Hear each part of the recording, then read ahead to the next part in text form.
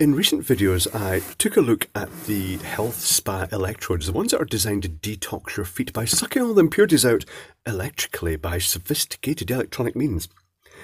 And it did get me wondering, what is actually in a typical kit from China when you get one of these units? So let's put these electrodes out of the way, because this one does come with its own electrode. So I'll put these ones out the way, probably causing an avalanche of the process. And we can take a closer look at this one, we can test it. I want to give a shout out to Alexander Rock, who sent a generous contribution via PayPal to help cover the cost of one of these. I'd actually just ordered one at that point in time anyway, but that helped greatly. Thank you very much. So what you get in the package is the unit itself, and it's designed to clip into an existing tray. Now let me just read the instructions here. And the instructions are written in good English. Please read this manual carefully before using the product and keep this sheet for future reference. Safety instruction, blah blah blah. It covers every possibility of who should and shouldn't use it, the broken skin, etc. You get a controlling panel ×1, an array ×1, the foot basin ×1, no foot basin, I'm guessing that is just logistics, and an adapter. Power 60 watts it says, but then it contradicts that by looking at the back of this, and it says power 25 watts. 12 volts. It comes with a power supply. The power supply comes with one of those little non-compliant plugs, and that says a lot, particularly when you're going to be putting your foot in a bucket of water with electrodes. I'm not sure I'd use the existing power supply that comes with it. It's a standard 12 volt DC power supply. This one is rated 12 volts, 2 amps. Tip is positive, just standard configuration. Not going to be using this one for safety reasons. I should put that down there and try and remember what it is. Let's get the electrode out as well. And the foam out the way. So it comes with these items. It also comes with a little scoop for the magic health salt. Separate the lid from the foot basin. As shown, comes a little clip-on thing. Clip the unit on. Plug the unit into the power supply. Plug the electrode in. It shows a different connector there. Place the electrode into the bowl and add the salt, and it says put the array into the foot basin and add water as shown in figure 5. Make sure that water surface is over the top in the array.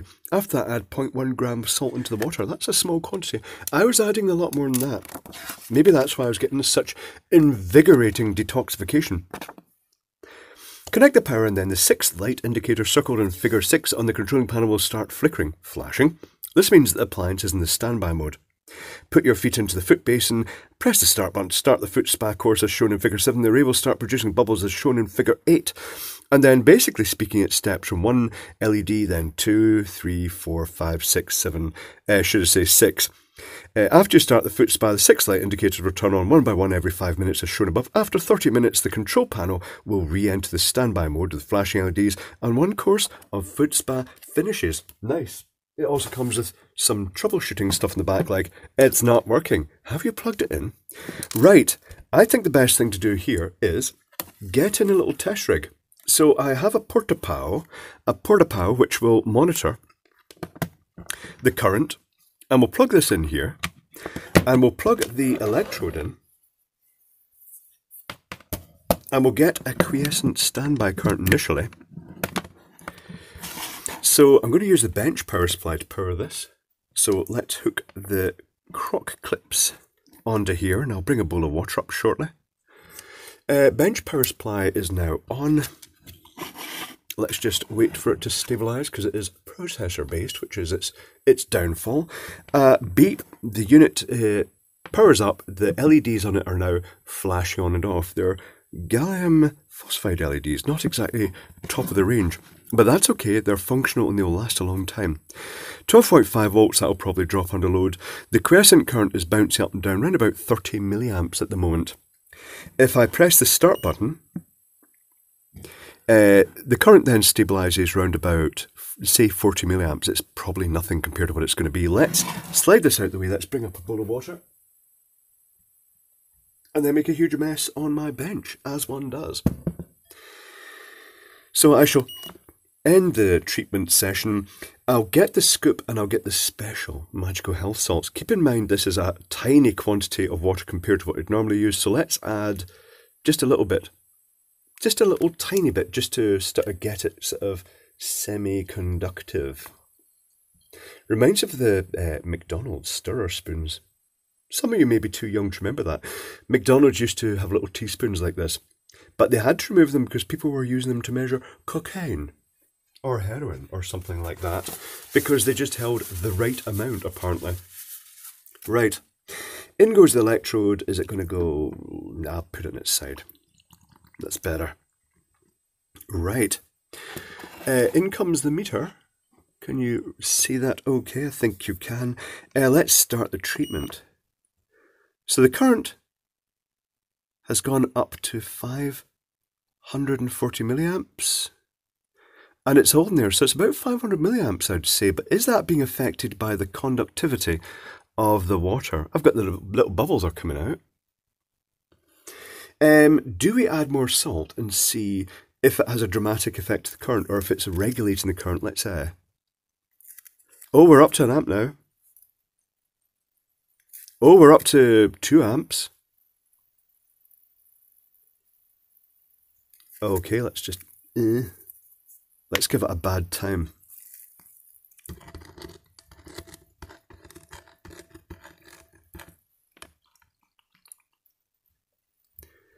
Okay. The current, although it peaked there, is stabilising back down to 1.5 amps. Does it have current regulation built in? More salt. Let's throw the whole lot in. Let's give it a bad time. I'll measure the voltage across this. Can I measure the voltage across this? I could theoretically stick... it's making the water mangy, which is, of course, all the impurities coming out your body, etc. The current has gone back down, so it is regulating the current itself. The voltage, I'll nudge the voltage off a bit to compensate for that, up to 12. It's 1.3 amps. It is current regulating. So it does have that facility that it's got an upper threshold. And in this instance, this is now so conductive that I would say that is 1.3 amps is probably its rating, or 1 to quarter amps, given its quiescent current. Okay, right. So now we know that. I think it's time to open this unit. Other things worthy of note, I tested this. And every so often, well, actually, every time it changes, so this is in the first stage of the 5-minute treatment. After 5 minutes, there was a notable click from this unit. And that means that I think there's a relay probably being used to reverse the polarity, because then when it went to the next one, you actually heard the relay drop out again. Right, so I shall pause momentarily. Will I pause momentarily? No, I won't pause. I'll just turn the power off. Whip this off, pull the lead out, and I shall take my huge tub of simmering filth out of the way. So let's put the porta-power out the way. Let's take this bowl out and put it in my sink before I knock it over, because that would not be good.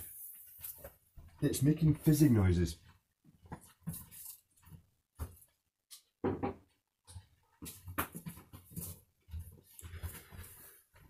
Okay, let's open this up and see what's inside. Off goes the power supply. Wipe the water off the bench before it soaks into the MDF. Dry my hands perhaps as well, that'd be quite a good thing. Is my screwdriver going to reach? It's going to reach these ones. I think the other ones are deeper. I may have to resort to another screwdriver for the other ones.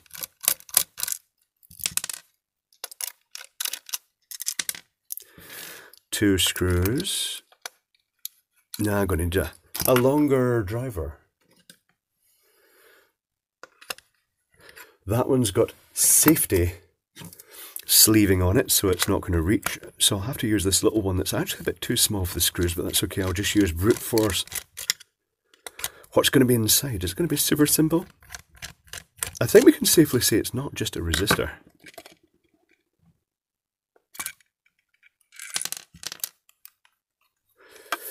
It looks fairly sophisticated. There's a little peeper with a sticker over it. The sticker does two things. It protects it during the manufacturing and also quietens it down a bit. So if you've got one of these and you're giving these treatments, you charlatan, then removing that sticker may make it a bit louder. Let's zoom in a bit closer. There is the relay. Where is the input circuitry here? These connectors, I mean, it looks pretty well made, to be honest. These connectors are all glued in solid. That's slightly annoying. Ugh. So that is the output electrode on that side. Oh, it says out, that's good. And we'll pull this connector. This will be the input connector. What do we have here? Tell you what, I shall pause one, Charlie. I'll take a close look at this picture. Tell you what, let's get this whole circuit board out and see if there's anything in the back as well. This inductor here, it's massive, but then again, it could be part of the current regulation circuitry. The current regulation circuitry could be based around one of these chips in the vicinity. There's a microcontroller. The microcontroller is most likely, it's most likely got a resistor in series with each LED and then a control signal to the rest of the stuff for basically enabling it and then turning the relay on and off. The inductor is actually held in the cable tie. That's quite nice. Right, tell you what, I'm going to, there's nothing else in the back here, so I'm just going to take a picture of the front and then we can take a much closer look at this. Okay, a little bit of reverse engineering has been done, and it's quite sophisticated. I mean, it's not super complicated, but it's quite sophisticated for what it does. Let's take a closer look. Let's get down closer to this circuit board image. So here's the actual circuit board. This is the image. There is this little test point connector. JP1 it says. I wonder if that's for other functions or if it's just for testing this unit. Things worthy of note. The supply comes in here and immediately goes to a 78MO5 voltage regulator. That's a 5-volt regulator that is purely powering all the circuitry at this side. The circuitry is divided into two distinct sections. The stuff down here is the control logic. The stuff up here, including the relay itself, is the output control, and that includes this inductor because it is basically a buck regulator based on this chip here and this fairly high current switching transistor here. There's the little peeper. There's a couple of transistors here. One of those transistors, which is a 512, that's 5.1K resistor going to the base. One of them does the peeper, and the other one, the transistor here, has a track going, let me just find this. It's got a track going all the way up to the relay coil. So this other transistor here is switching the relay from the microcontroller. The microcontroller itself is an STC15W408AS. I didn't even check that up. I would say it's not doing anything too sophisticated, it's just a generic microcontroller. The only exciting bit of the circuitry is a little bit of sense circuitry here that's possibly to detect an anomaly on the input and shut things down? Not really sure. Or is that one of the control signals up to there? It's going up to here, but it's going up to one of the rails. I think it is associated with this sense, what I'm guessing is a sense resistor here for current flow, since I'm pretty sure this is just a buck current regulator. The button, when you press the button, has a track which goes down to this pad, so it's going straight to an input with a suitable logic level pull up and pull down type resistor arrangement, so it's purely just an input, switched input to that. There are 3 102 resistors, that's 1020 is 1K here, and there's 3 here. Those are doing the LEDs. Very simple, run them at quite low current. There is a 10K resistor here with a little red LED in the back that is purely for diagnostic purposes. It just flashes just to indicate what's going on the front panel. When it starts up in sort of test mode, or should I say initialization mode, when these LEDs are flashing, that one flashes as well. I think it is just purely diagnostics for when they're actually building the thing. This capacitor here is associated with the output. The little switching regulator is quite a sophisticated one. It's a very capable one. They may have just chosen it because it's very popular. It's marked 2843B. A look online showed OnSemi do one called a UC2843B, and the pins do tally up. For instance, pin 6 does come over to the gate of this MOSFET, and pin 2 is connected with these sense components here, including a pair of inverse parallel diodes for voltage protection. It's got pretty good design, to be honest. It looks as though it's a fairly textbook design. Most of these quack things do. They actually must get the fun out of creating something fine well is a bit shady. Anything else worthy of comment? This diode is associated with this inductor and this capacitor to create that buck regulated supply. That's fundamentally it. It's a fairly component heavy. You'd think they could have minimized this down a bit more and just used a much simpler current regulator, but it is just a generic switching regulator with quite a few support components around it. That is fundamentally all there is to say about it. When the unit is turned on, it goes into that standby mode. When you press the button to start the treatment, it's just really putting on a light show from the processor. It's sending the signal to the thing to start the current output. That's one thing I didn't check. Where is that? That may be what that little thing is there. That may be feedback to turn this on. Or is it down to this one? Hold on, let me just take a look at that. That's jumping over to there. That's jumping over to these transistors here. And those transistors there are going up to the chip. They are probably associated with the signal to turn this on. So that processor does, well, obviously it has to have the facility to turn the current output on. But all the current regulation itself is dealt with from down here by this sensing and chip. What else is there worth saying? Not a lot. The 5-volt supply, the standard decoupling capacitors and smooth capacitor for that. The processor is just sequencing the LEDs and switching the relay on and off. They've basically got one timing loop in here that is that 5-minute timing loop, and it steps through the LEDs. And it just makes it easy for it to actually turn the relay on and off. The relay itself has the two output terminals diagonally linked that way. And if I bring the meter over and test the other two, they will be diagonally linked the opposite way. They are, and that will then be connected to this capacitor. It really is. The relay really is just swapping the polarity to the output. It's not doing anything else, which is really what you'd expect.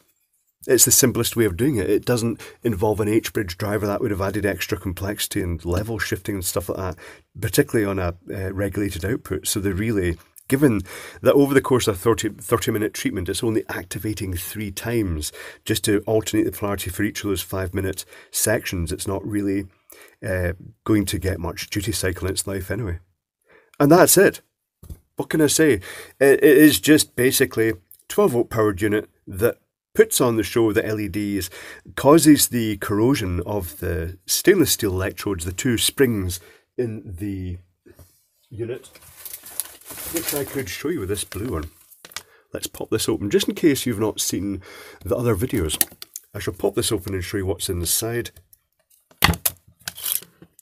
2 stainless steel springs that have that alternating DC applied across them, and they actually remain quite shiny, possibly because of the reversing of the polarity. But they basically corrode into the salty water with the salt regulating how much current flows. And that just makes it go brown and murky and unpleasant because it's being filled with chromium salts and nickel salts, which is not necessarily a great thing. That is the medicinal aspect of it. It does dose your feet with a small quantity of toxins, which could have a beneficial effect, I suppose. A lot of people seem to think these work, but they don't do what they claim, that they actually pull impurities out your body into the water to make it brown. It is just this corroding. But it was well worth taking to bits. A very interesting and quite nicely designed and engineered little device. It was pretty good.